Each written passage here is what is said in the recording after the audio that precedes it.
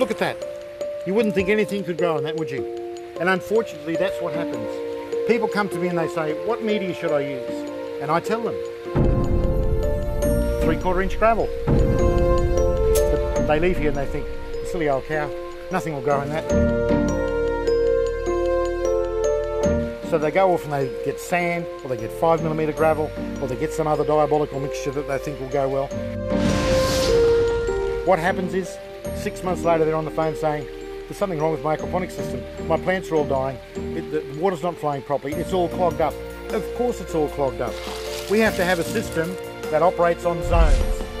Just simply where the water comes into the grow bed, I just simply throw the lime there and just mix it in with the stones. Behind me here I've got a classic hydroponic greenhouse that's been running successfully for a number of years, and they've decided to change over to aquaponics. Why? I'll explain that to you one thing at a time. This is the beautiful part about floating raft systems.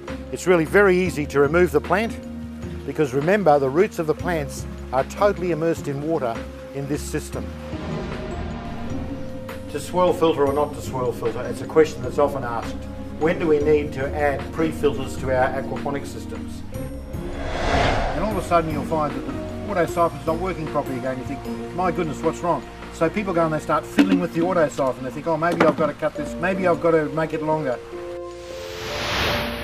Just like you'd find in that mountain waterfall with the beautiful little lake below and the lovely fish growing in a beautiful pristine condition, we're doing exactly the same thing at home here in our own backyard.